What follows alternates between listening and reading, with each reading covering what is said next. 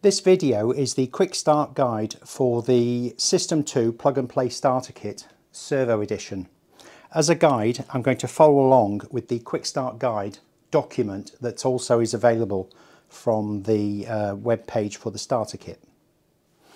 So let's begin by looking at what's in the box. So in the starter kit, you'll get an even more abbreviated set of instructions. 2 packs of green LED cables for 16 in total. 2 packs of buttons with the cables and the mounting screws for 16. You'll get 3 of these plugs which plug into the side of the boards, so you have a quick release if you need to remove a board. You'll also receive 2 servo drivers and a panel controller. I've laid the boards out on the bench just like the diagram on page 6 of the quick start guide, and you'll see here that we have cables which will connect to these plugs, and the plugs can be connected and disconnected from here. I'm not going to teach you how to wire the cable as I've already prepared some. So I'll just hook these up.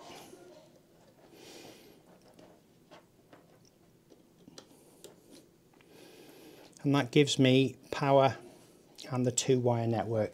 So I've got the positive, the negative, then the CAN high and the CAN low, and they're all connected to each other, and ultimately they connect to the power supply as well. You'll see termination jumpers mentioned. I fitted one to this servo board.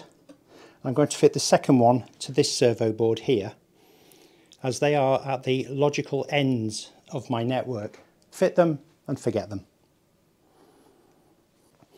I've also taken an LED cable pair from the kit, and I'm going to connect it into output number 1, ensuring the black lead is towards the outer edge of the board. I'll do the same with the button, and I'll attach it with the black lead to the outer edge of the board on input number 1. So I've now attached a button and a pair of lights to the first input. Finally, I'll attach a loose servo to output number 1 on the first board with the signal lead, which is the light one, towards the inside. And I have another servo here. This one is already fitted to a servo mount, and I'll connect that to servo 1 on the bottom board. All that remains to do is to attach power.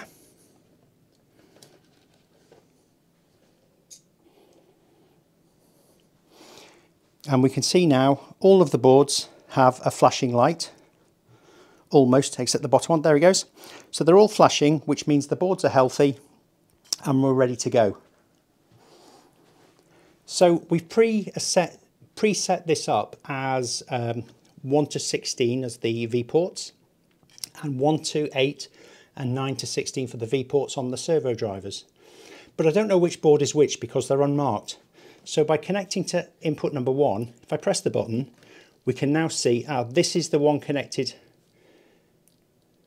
to input number 1. So this is board 1A in the easy config. So I'll just attach the second switch to number 9 on the panel controller. And if I press this, the second servo should move, and there it goes. So now I have attached channel 1, or the first servo controller, and channel 9, which is the second. And that's as easy as it gets to set up. All of the channels are working, and I haven't had to do any configuration at this point.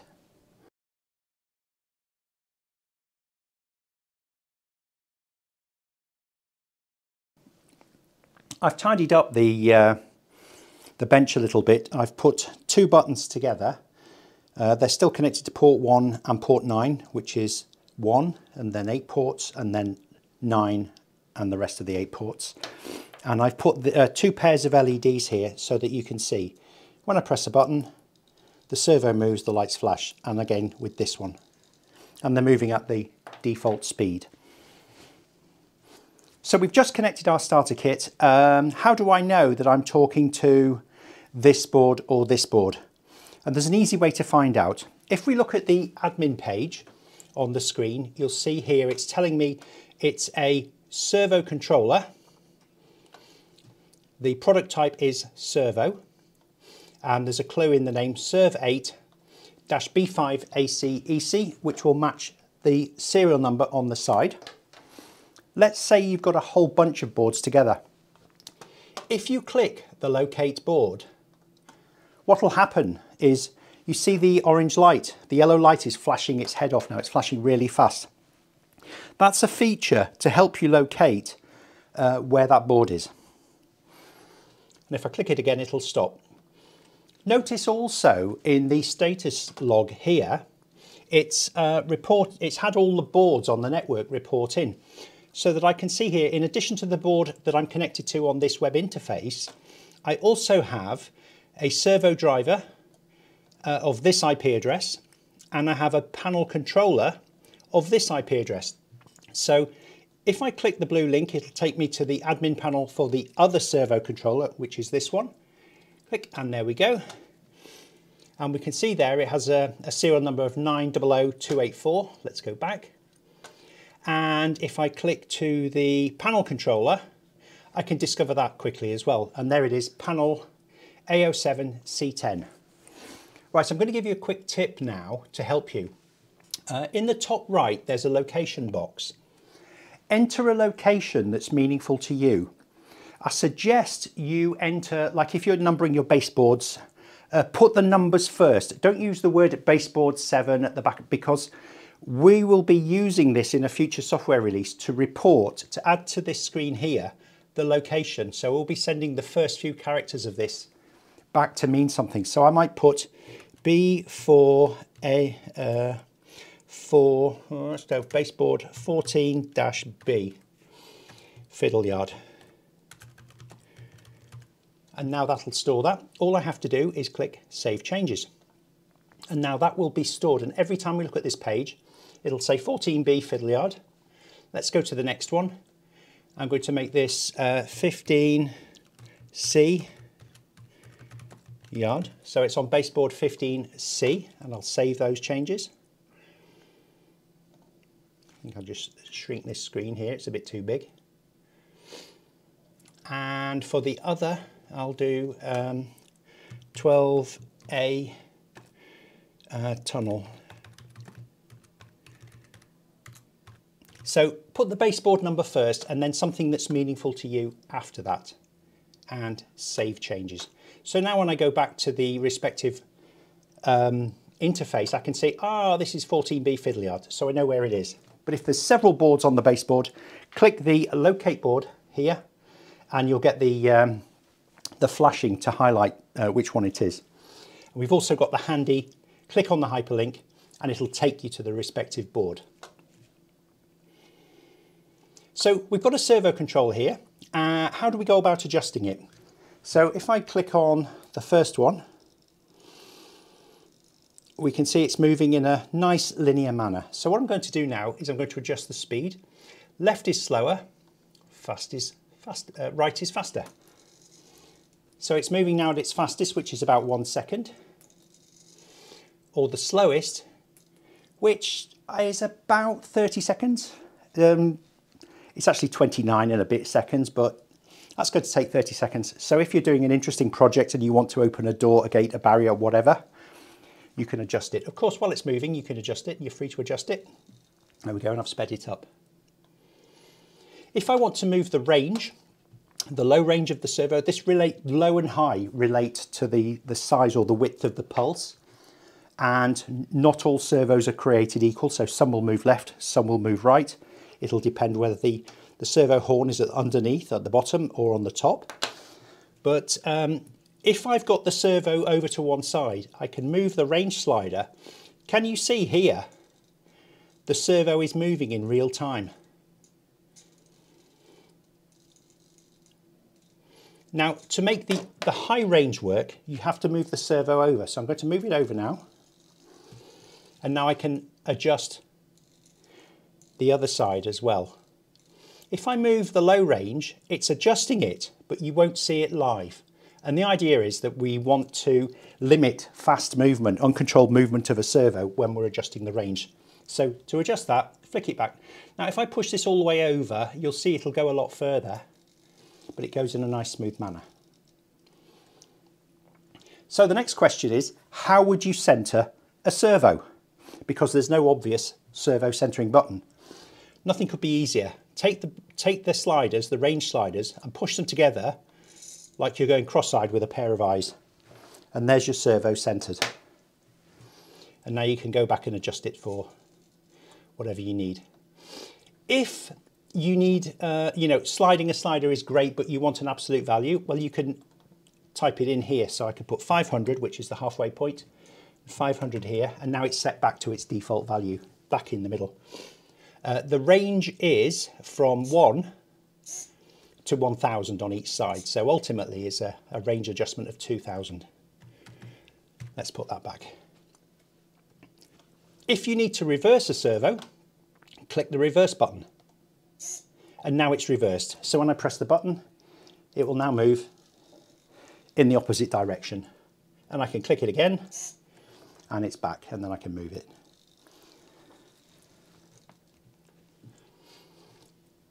You may have noticed the type column here. This allows me to select the personality for that servo.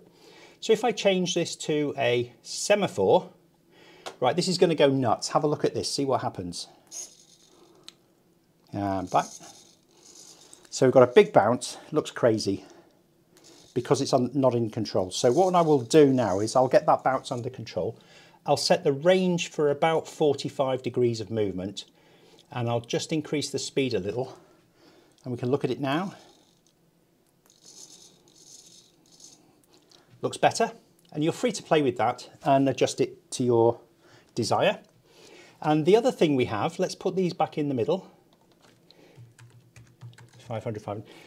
I prefer sometimes text entry, and I can tab around the fields quickly and enter values or enter repeat values. It's faster than a little bit of this and a little bit of that. Let's put the speed back. Speed will go to, let's go 100. Now, if you're an American railroader, you'll love this. We've got the wigwag. Obviously, I've got it connected here to piano wire, but you can see, click the button, and the wigwag starts to increase its oscillation. Press it again, and it stops. Back on. Now if you notice, I'm not quite centered there, so whilst it's running, what I'm going to do, I'll increase the speed, and I'll just bring the low range down a little bit more. See, if I bring it right down, it's going further to the left. And now I'm moving it back. Let's slow it down a bit till I get the motion that I'm looking for. If I want to widen the range, just push the sliders apart.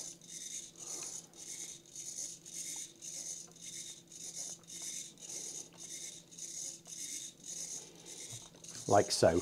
And when I turn it off, it'll dampen down slowly.